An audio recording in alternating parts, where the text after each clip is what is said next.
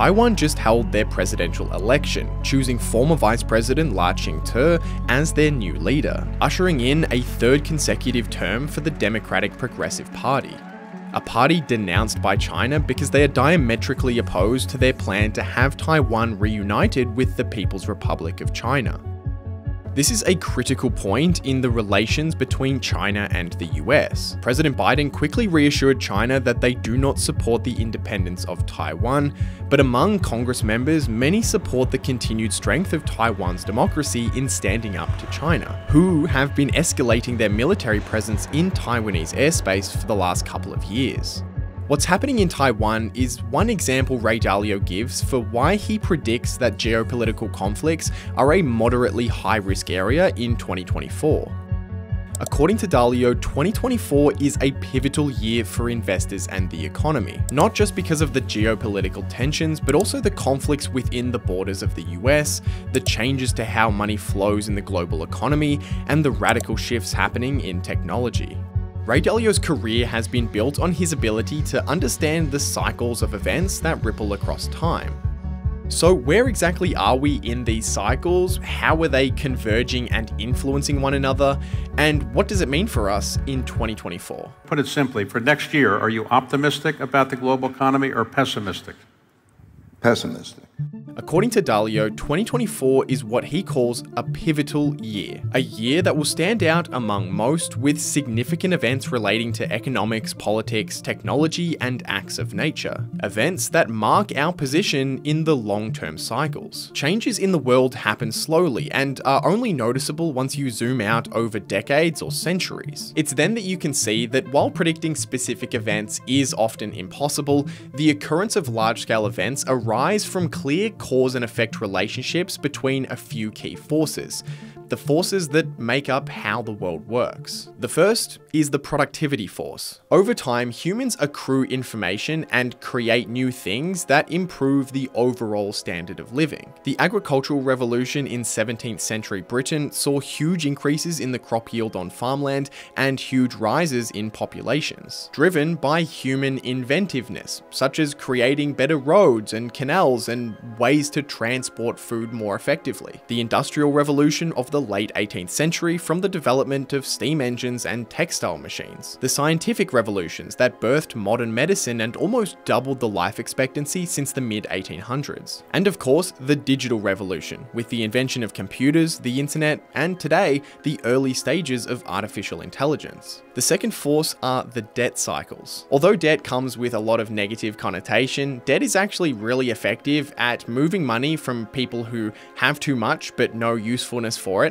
to people who don't have money but have an idea or an invention that could improve our lives. But it also creates the short and long-term debt cycles. The short-term cycle runs for about 5 to 8 years, and it's the boom and bust of the economy that everyone watching this has experienced at least once. The long-term debt cycles can last for over a century. It reflects the persistent increase in debt over long periods of time, particularly by the government, until it reaches an unsustainable level. The third force is the internal political conflicts between the Democratic and Republican parties. Conflicts of socialism and capitalism, of progressive and conservative values. Just like debt, the political system has contributed in the long run to increases in productivity, but also does operate in cycles. The fourth force is the external political conflicts. Different countries improve and grow at different rates, and as the relative strength of countries shifts, conflicts arise that impact the world order. And lastly, the acts of nature force. Floods, droughts, pandemics, and climate change contribute to changes in the other forces. Dalio has studied the data behind these forces as they ripple across time, because in his view, measuring and tracking the cycles can give us a glimpse of what the economies of countries around the world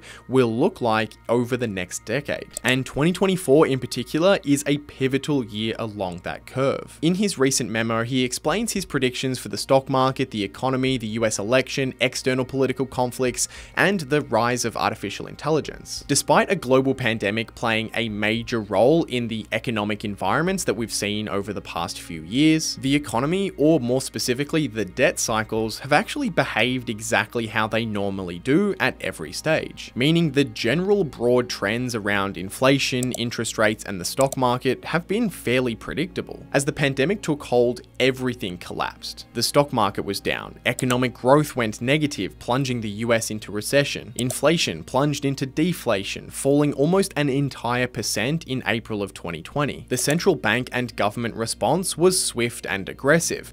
The government spent trillions of dollars supporting households and businesses, causing their budget deficits to explode from under $1 trillion in 2019 to over $3 trillion. And the debt needed to support all of that extra spending mostly came from the Federal Reserve, who lowered interest rates to zero and expanded their balance sheet by almost $3 trillion as they printed money and purchased government bonds. The enormous stimulus then drove everything up. The stock market rose, economic growth recovered, and of course, prices went up a lot. So as the pandemic threat eased and inflation became the main problem in the economy, the Federal Reserve started reversing some of its stimulus, raising interest rates fast, and stopping its purchase of government bonds, reducing its balance sheet by $1.5 trillion.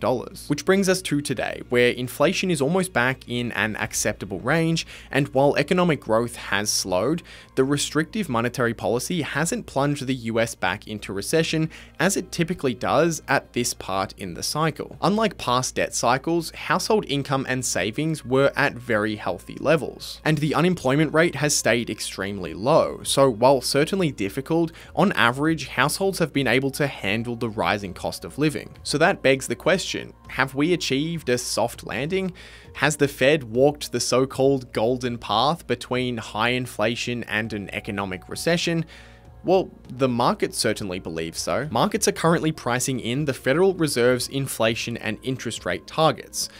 Dalio disagrees. His outlook for 2024 is that inflation won't fall as much as expected, that PCE will end up around 4% in 2024, a percentage point higher than the Fed's current projection. And because inflation will be higher than expected, interest rates will be lowered less than expected. Dalio thinks that the rate hikes done so far will begin to affect the economy negatively in 2024, as household savings run down and people start to cut back in a meaningful way. And the interest expense on debt for corporations will rise as existing debts mature and need to be refinanced at a much higher cost. But while these risk factors do exist, Dalio doesn't see any big trouble coming for the economy in 2024, and admits there's a lot of imprecision in these sorts of estimates, so he doesn't have strong bets placed on them. The debt cycles isn't where Dalio sees the big risks in 2024.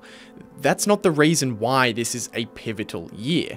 The real risks are related to the internal and external political conflicts going on right now. The single biggest risk in 2024, according to Dalio, is the clash between the right and the left. In fact, he believes we're currently in the 5th stage of the long-term cycle, the stage right before a civil war. In his book, Principles for Dealing with the Changing World Order, he describes what it looks like. There are always disagreements on both sides of politics, but over time those differences become larger, and people begin strongly aligning with one side or the other, leading to more extreme views, unwillingness to listen to alternative ideas, and a breakdown of rules and order. Dalio sees this happening in a big way, with the strong reactions on both sides around the Israel and Palestine conflict as a recent example, and an increase in partisanship being favored over fact-based reporting in the media. He put 2024 as a high-risk year for civil war in the US,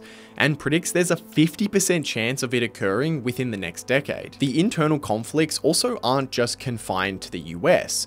The outcomes of the US election swinging one way or another will have big ramifications for the external factor. He writes, Trump being elected likely means leaving NATO, more tariffs on imports, and reduced taxes, regulations, and green initiatives. whereas a democratic government would likely take things in the complete opposite direction. Dalio puts the conflicts between countries at a moderately high risk in 2024, particularly regarding the relative power of the US and China. For decades, China's economy has been catching up with the US, with the gap reaching its closest point in 2020. China is becoming increasingly competitive on a global scale, especially in cutting-edge technologies such as solar and wind power generation, electric vehicles, and batteries. And historically, when a rising power challenges the current world order, a war is the result. But we do live in a very unique time, where both countries recognize the mutually assured destruction that would occur in the event of a modern military world war. So the two countries are engaging in pretty much every other type of war.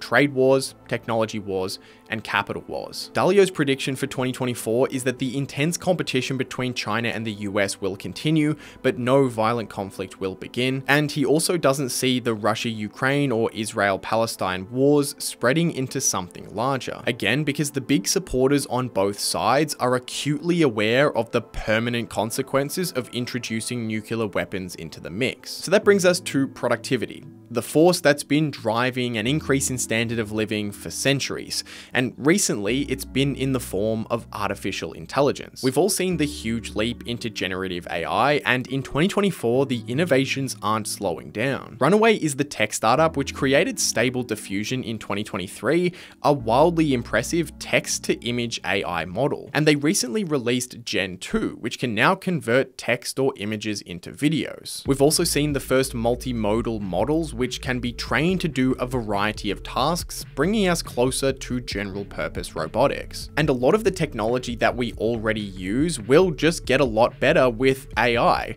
Your voice assistant on your phone, for example, will have a generative AI model on your phone. So your assistant doesn't need to think while it sends or uploads your voice recording to the cloud. So things are just going to get a lot smarter and a lot faster. I don't personally agree with everything Dalio says, but I like listening to his perspective because it's always well researched and rational. I don't change how I'm investing based on any of these predictions, but I do like learning how he sees the world. And I hope you enjoyed the video, and if you did, check out some of these videos next.